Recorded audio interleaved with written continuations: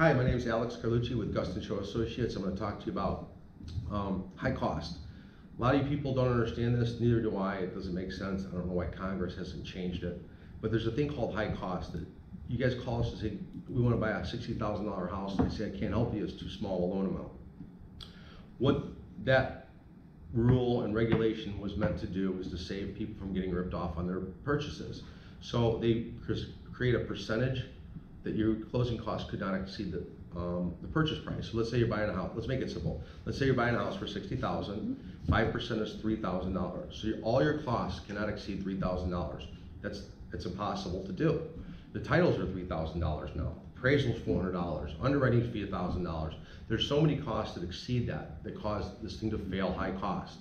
So when you hear a mortgage broker saying I can't do a loan that small, it's not because we're selfish and greedy and there's not enough money in it. There's actually a rule in place that blocks us from doing it. The only people that don't have this regulation are banks.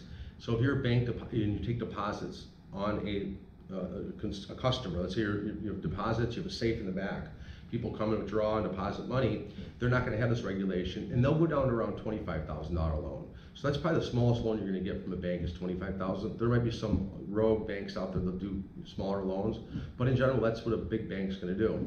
Problem with the big banks is they're not as friendly as we are. They have too many overlays, too many high score requirements. So if you have questionable credit, if you're coming to GustonShow.com for help on a loan, I'm going to recommend you go up to like 100,000 purchase or 90,000 purchase, because we're around 85 is our max loan amount.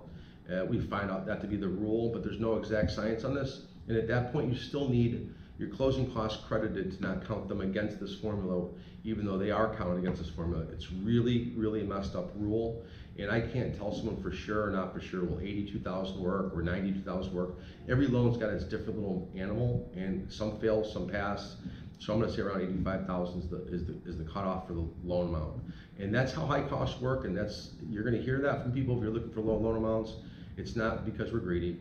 It's because the regulators stopped us from doing that.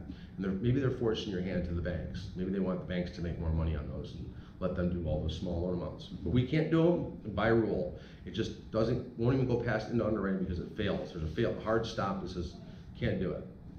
So that's the rule on that. If you got any more questions, give us a call or go to our website, Gustanshow, GUSTANCHO.com, or call me at 630-915-7550.